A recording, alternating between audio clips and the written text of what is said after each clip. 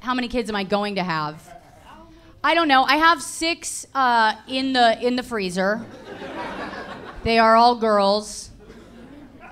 Because when my granddad worked for Reagan, a witch put a spell on my family and said we could not bear any more men. So,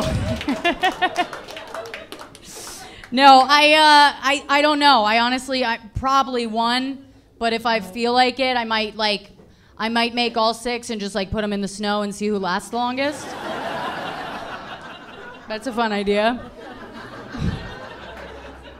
It is funny. They grade the embryos.